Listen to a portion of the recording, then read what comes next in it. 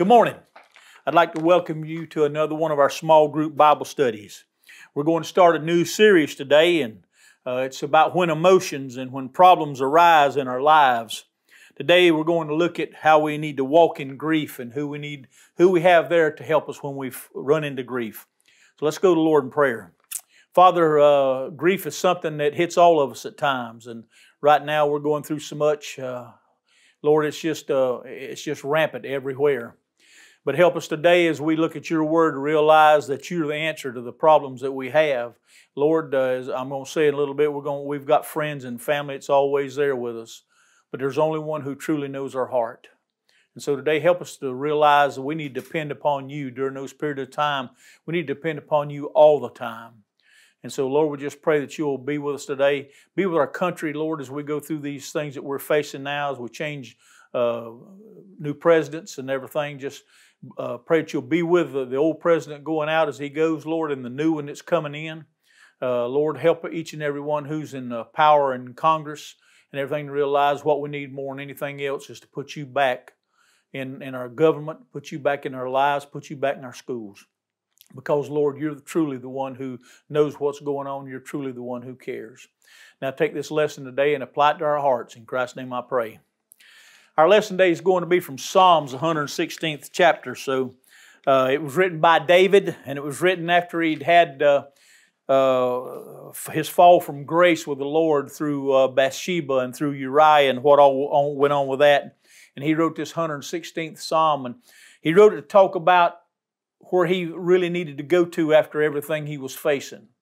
And there's truly only one place to go to. And so this is what he's going to talk to us about today. And even though God said David was a man after his own heart, and he said that, we need to realize it doesn't matter who we are at any time that we can fall.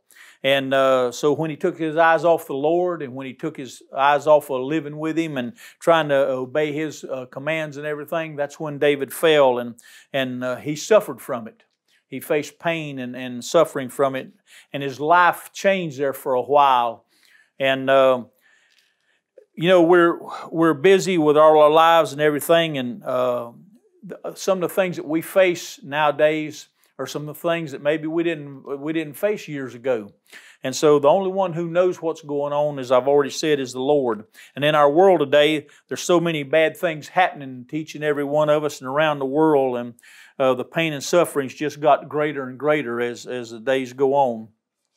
And our families are a good place to turn. Our families and our loved ones, our friends that we have, they're a good place to turn.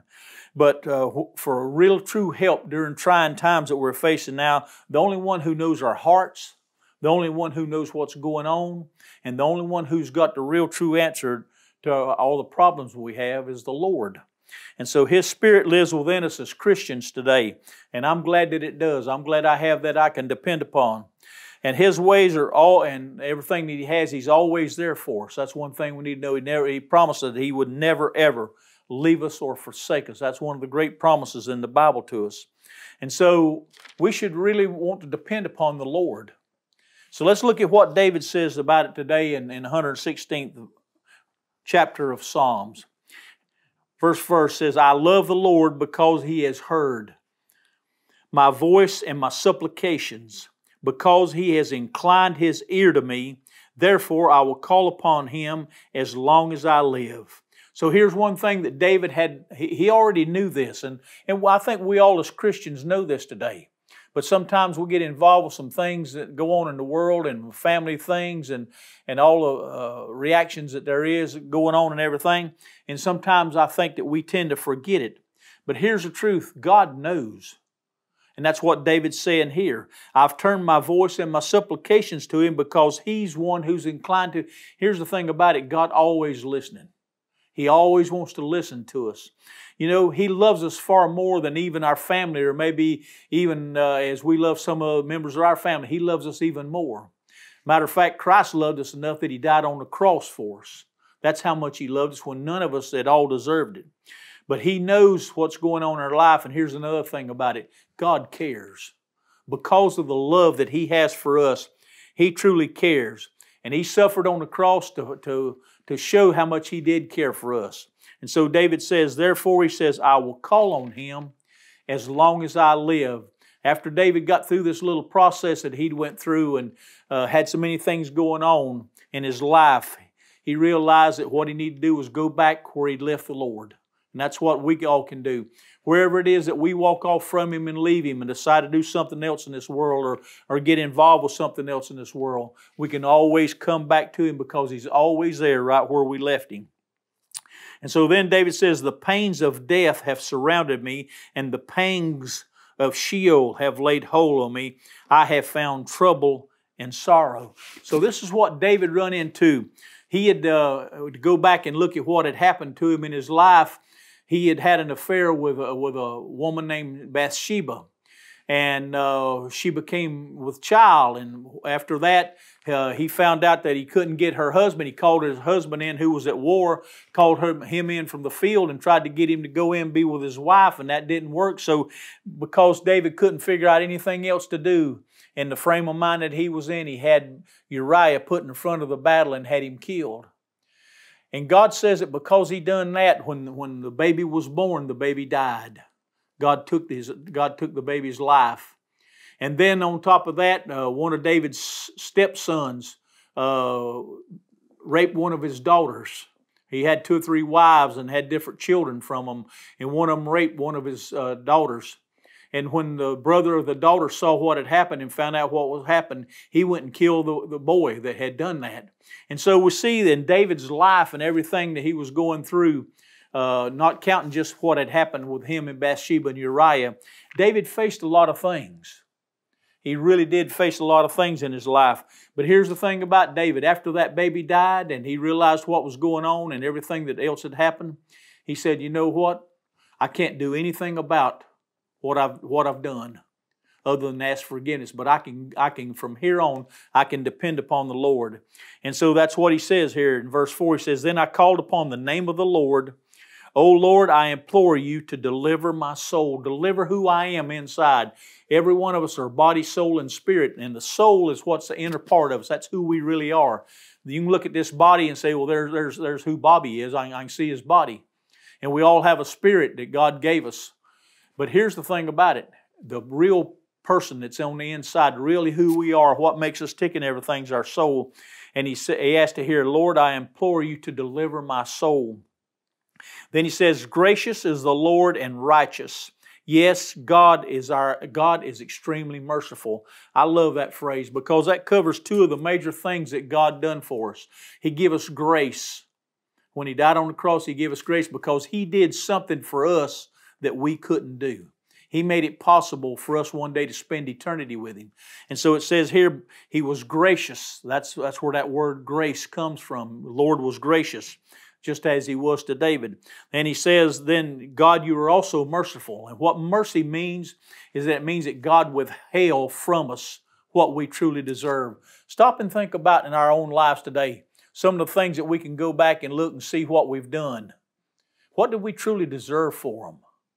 And yet God was merciful to us and withheld what we truly deserve. So it says that the Lord preserves the simple. And I don't think He's talking about just simple-minded or anything, but the plain and the easy. It doesn't matter who it is. God is ready and willing to be there for everybody. Not just King David, but you and I. Anybody that is a child of God, God's always there. I kind of like to look at it from as God sitting up in heaven. Of course, we have the Holy Spirit living inside of us. But I like to look at it as God sitting up in heaven. He's walking around in heaven. He's got a big banister up there, and He's leaning over that banister. And He's looking down on you and I down here on the earth. And He's watching every one of us. Now, I don't understand that because I can't hardly concentrate on more than one thing at one time. But God is watching every one of us. He knows everything that's going on every single day. And that's what it says here. It says, the Lord preserves the simple. I was brought low, and He saved me. Return to your rest, O my soul. David's talking about his own soul now. He was in deep trouble there for a while. Had a lot of anxiety, a lot of grief was going on because of everything that was happening to him. But now, because he's turned back to God and God has forgiven him, he says, I want to return back to your rest that you give us, each and every one of us. So he says, I want to lay it in your hands. You see, we may have a lot of good friends, and we may have a good family. But when it comes to some things, there's only some things, only one thing that God can do. God can do a lot of things that some of our family can't.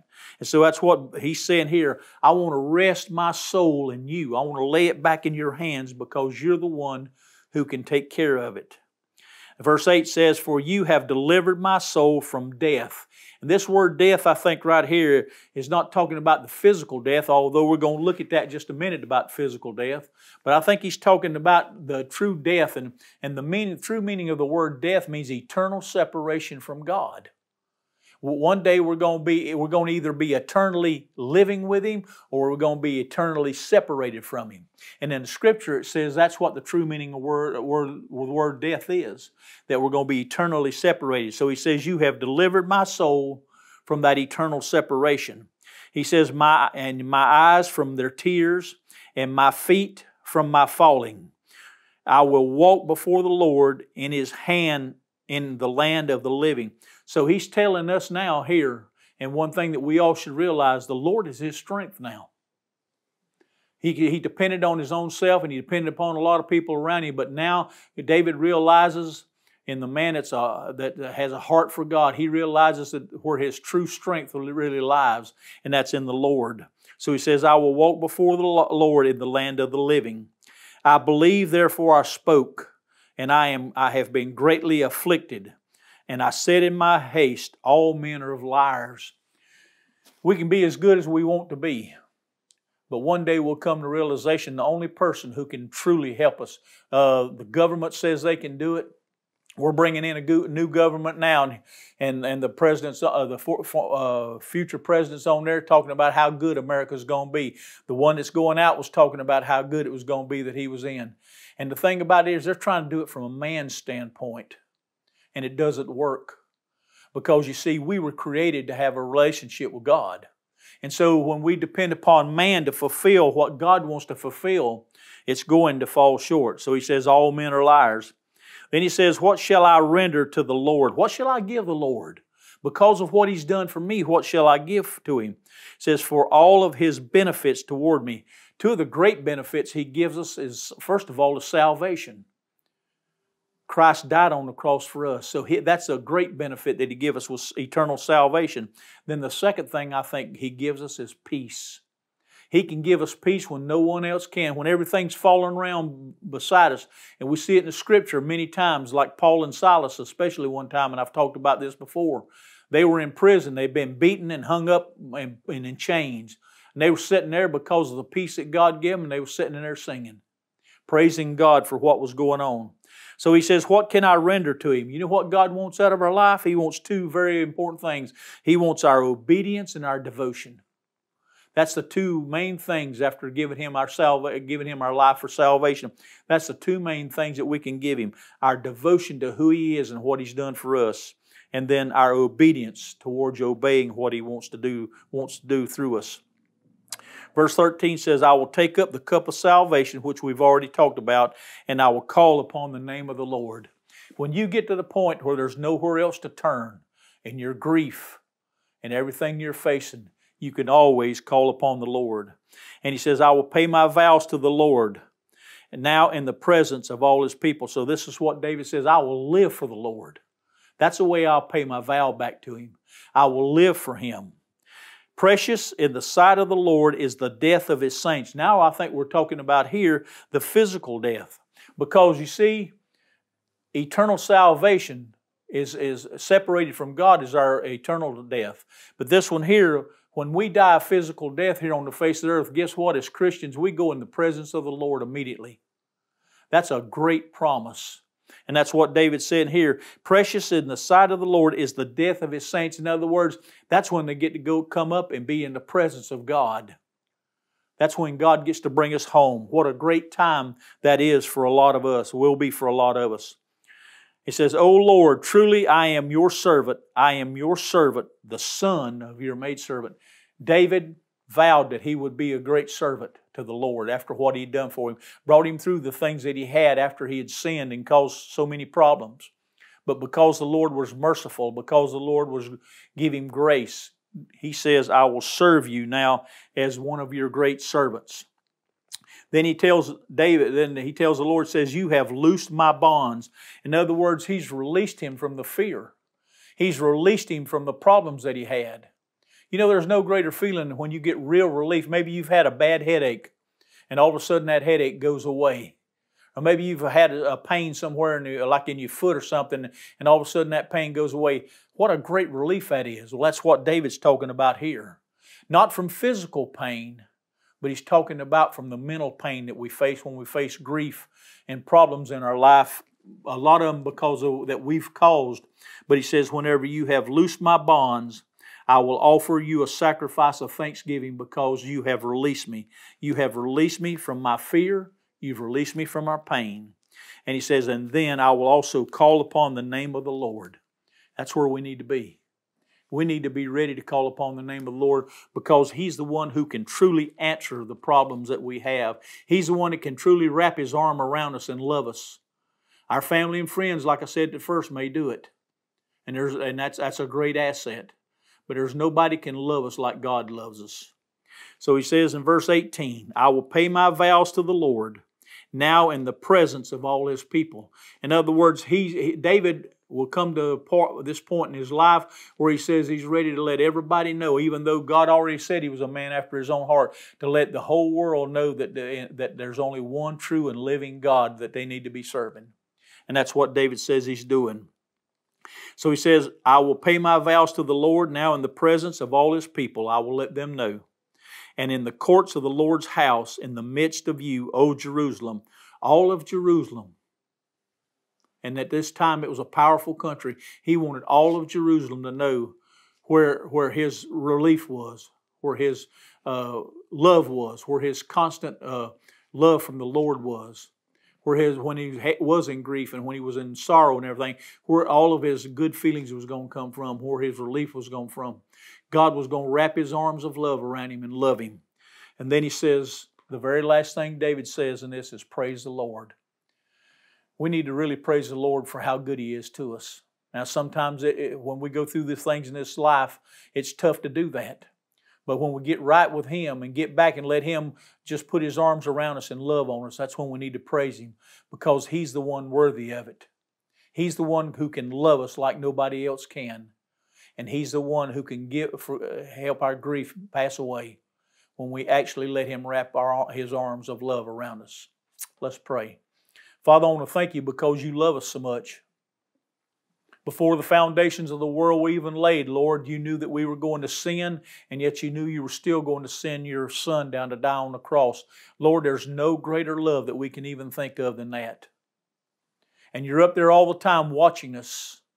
You're with us all the time. Your Spirit lives inside of ones of us who are Christians. So You're here all the time. Lord, You know what's going on in every one of us. I don't understand that. But here's what I do understand and do know. Lord, You're always there for us. The Scripture says You will never leave us and forsake us. What a great promise that is. The Lord God Almighty, who spoke the whole world into existence, cares about me. And He cares about you. Lord, may our vows, like David said, may they be unto You. That we will put You first in our life and give You the glory for everything going on. In Christ's name I pray. Amen. Thank you, folks. And y'all have a great day.